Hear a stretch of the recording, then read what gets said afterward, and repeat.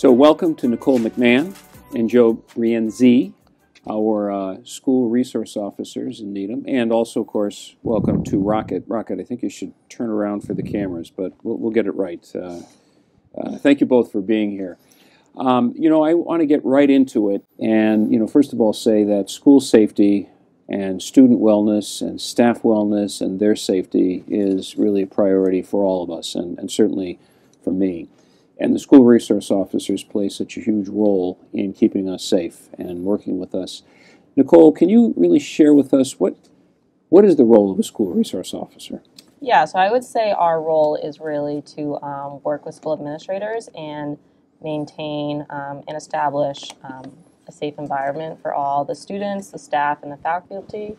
We also are responsible for responding to all emergencies at the schools. We're responsible for investigating crimes, and we also we wear a lot of hats. So not only are we investigating crimes and responding to emergencies, we also act as mentors and counselors for the kids too, and try to create a positive image for law enforcement. Yeah. And I would imagine that there's probably more of providing some guidance and mentoring and conversations than there is a lot of crime fighting in the schools.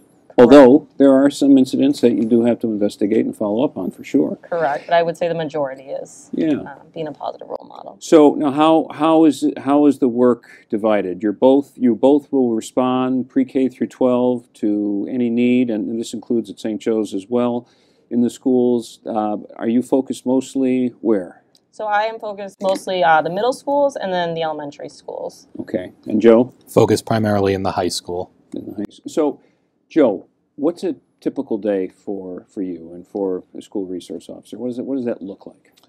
So I come in the morning, we read the logs, see if there's anything that happened the night before that might involve juveniles that we would follow up with during the day, or make sure that if something did happen, we could get them counseling through the school. After that, I pick up Rocket at the school, and at that point, check in with the high school, make sure everything's going okay, and then every day is kind of different. Some days I'll pick him up and we'll go right to Pollard and visit some classrooms. We might go to Sunita Williams. This morning we were at St. Joe's.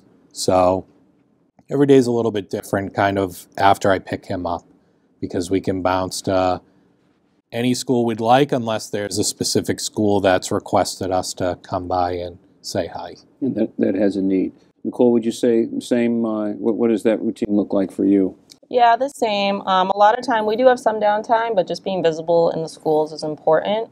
We do have kids and teachers come up to us. Sometimes we'll do interviews for classrooms. I did one for a culture class at Pollard, and that was great because they just wanted to know my background, my upbringing, and then how it is being an officer in this culture at these times. Other times we might have some events that we go to. We try to be present at all of the events for the schools and supportive. And then sometimes administrators might just have a question, and it's easy enough to answer that for them. Right. Well, you are at a lot of student activities and hockey games and football games and on early release days. You're all over town, but you're a big presence in the schools at the different events and much really much appreciated. You also, if I'm not mistaken, you will also go into class as a guest lecturer, besides working with principals on lockdown drills, because we do have lockdown drills in the schools, and I know you both play a key role along with other public safety officials in that. You're also in classes to help with teaching about the Fourth Amendment. And so what does that look like? Yeah, so we'll just teach them. This is at Pollard? Yep, so this will be 8th grade at Pollard. We'll go into their class, teach them about the Fourth Amendment, answer any questions they have, say around like search and seizures or probable cause versus reasonable suspicion. It's more like an open discussion, and then they can kind of learn more about the law and our side of things when we do patrol out on the streets.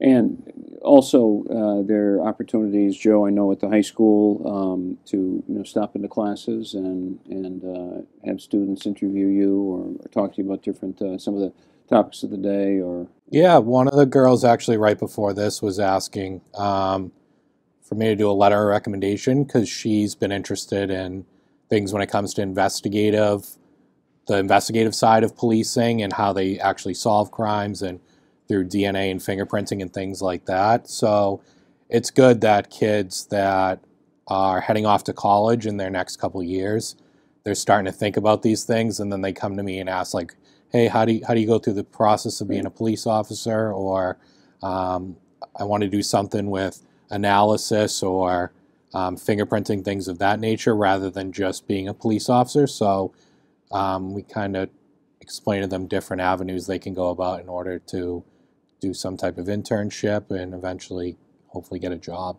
I love the idea that students, well, this happens, I see this all the time, will approach you, which I think is part of the role and the relationships you're developing to be able to be in school, be present, and have students approach you with questions like that. What is it like to be a police officer? And you were talking recently in classroom about, culture and what it's like. I guess for both of you, policing is it's a tough job. It's certainly been in the news, and tragically with some incidents. Certainly not in Needham, where police officers have been under target for incidents that have occurred. What do you say to students when they ask, what's it like now, or is this a profession I want to get into? Yeah, so it's difficult, of course. We're always trying to promote a positive image, but you just kind of have to keep your head up, know you're doing the right thing, do the right thing, just be there for the community and the schools, and just continue on. I mean, we try not to listen to all the news all the time and block it out. And I think here in Needham, I know myself and Joe have a great rapport with all the students. We do with the parents too. And it's nice not even working in the schools, but even if we're on patrol or outside of school, we still have those parents or kids approach us because they recognize us. And that's important too. They're not afraid to ask for help, ask for a question. We might even go meet them for lunch if we have time, but it's just important keeping those relationships strong.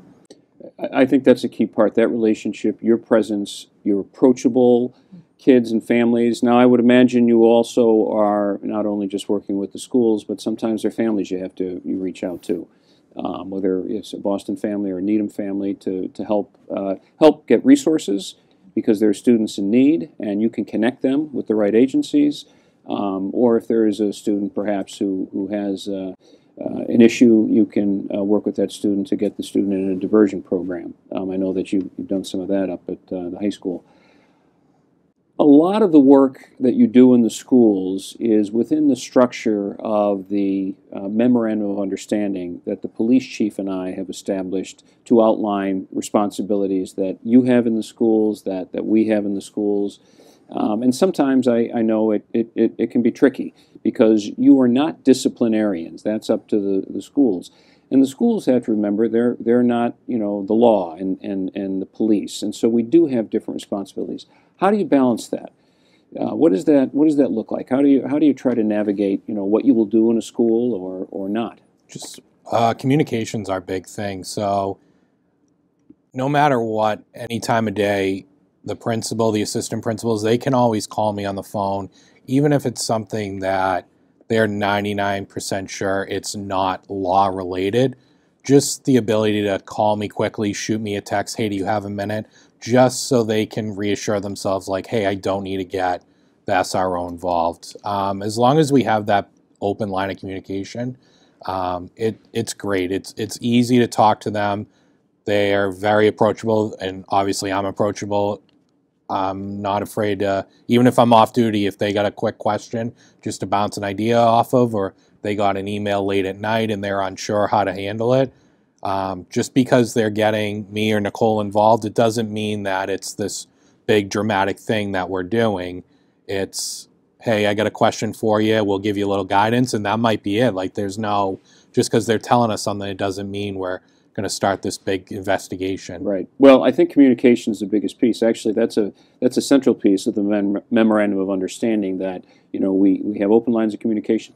Doesn't mean that we always have it right. Sometimes there's a misunderstanding, or there's a miscue, or well, there are only 2 of you, and there are 8 schools, and so communication sometimes can be a challenge.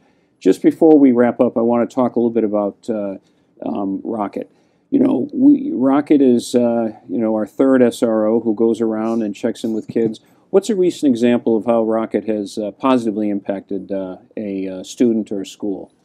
So there was a student at one of the lower schools who was having a tough time in school, and Nicole and I went by the house after school when there's no other kids that may see us visiting, where then kids are going to go up to that student and be like, oh, what's going on? Why are the police involved? And it brings this all unnecessary and unneeded attention toward that person.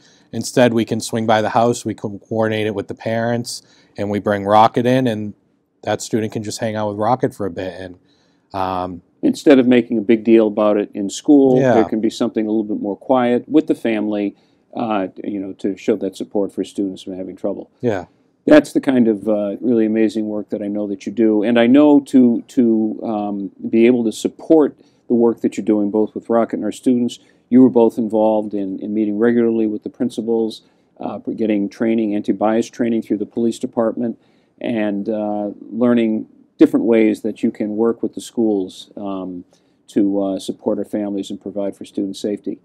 Well, Nicole, Joe, Rocket, thank you for being here today, and he looks very excited. always. And I really appreciate all the work you do. Thank Thank you. you.